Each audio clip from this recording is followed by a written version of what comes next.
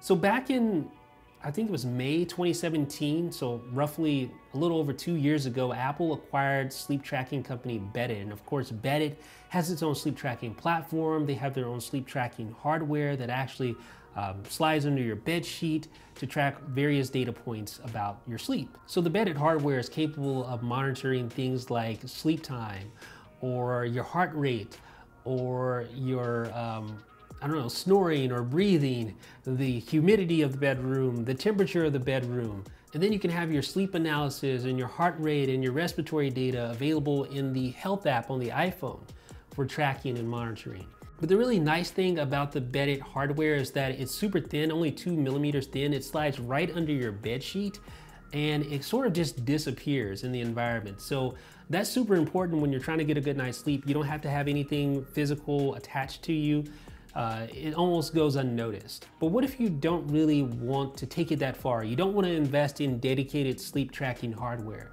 Well, we have some good news for you. Today, 9 to 5 Mac's Guy Rambo learned from sources inside Apple that Apple is working on bringing sleep tracking to the Apple Watch. And the good thing about this is that it doesn't require any extra outside hardware to work.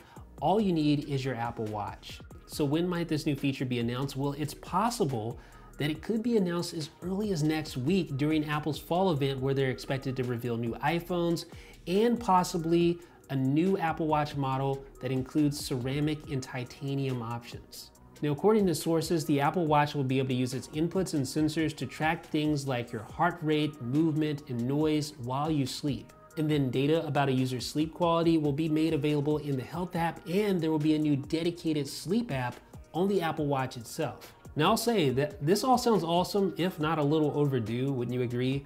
But there are some definite caveats or definite potential downsides, I'd say. First and foremost, the most obvious one is that most people charge these things at nighttime. Most people, when they get to the end of the day, their Apple Watch just doesn't have that much juice left. And it's just natural to want to put it on the charger so you have plenty of juice in the morning. Well, Apple's already thought of this. They're actually going to provide you with a notification to say, hey, make sure you charge up before you go to bed so that we have enough juice to get through the night, so we're able to track your sleep data.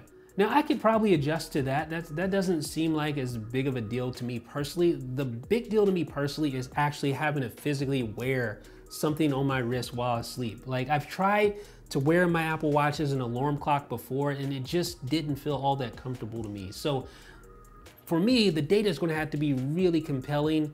It's going to have to provide me with some real value in order for me to be able to get over having to have this thing strapped to my wrist while I sleep. What do you guys think? Would you be able to have this on your wrist at night while you sleep? Would it bother you at all? Would it not bother you? Let me know down below in the comments.